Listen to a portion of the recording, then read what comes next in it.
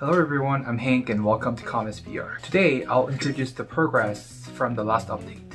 Last video, I implemented the flex sensor and the integration with the Oculus headset. In today's video, 9 flex sensors are implemented to fully read the finger's movement. In addition, MPU gyro sensors and DC motors are implemented as well. I decided to use 2 flex sensors at each finger. As you can see, there are 2 major band motions at each finger. By attaching 2 sensors on each finger, I can read quite accurate finger movement. All these sensors' output is read by analog pins in Arduino. I used the Tinkercad to design the required parts for my project. The first part is the motor bed. I'm using total 8 motors for each hand, 2 motors for each finger. As I already mentioned in the previous video, thumb's movement is very complicated. I will cover it later. Each motor has D-shaft with a 3mm diameter. I made a D-hole knob with an extra horizontal hole where the string can be attached.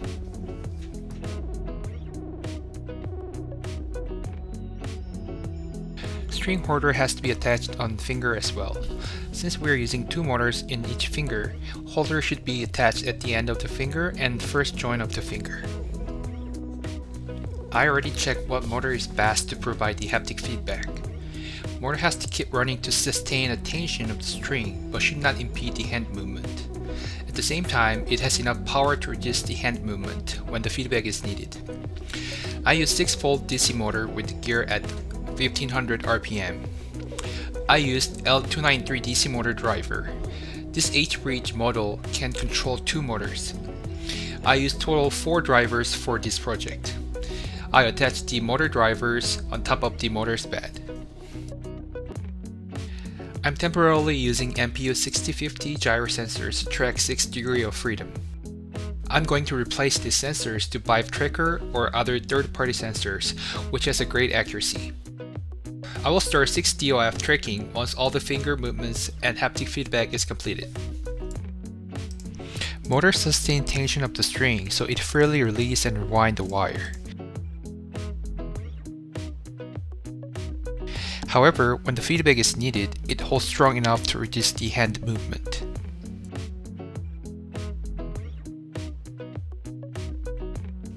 MPU gyro sensor coarsely track the hand movement. Once again, I will use Vive Tracker in the future project.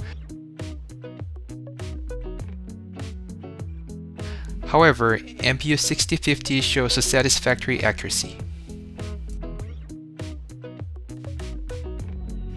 Flex sensors still need optimization, but it is working properly.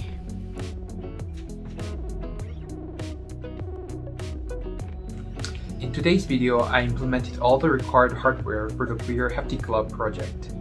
I still need to optimize the flex sensors, gyro sensor, and a haptic feedback motor, but it is working properly. In next video, I'll explain how the hardwares are implemented in Unity and Arduino. Thank you for watching. I will come back with a great idea.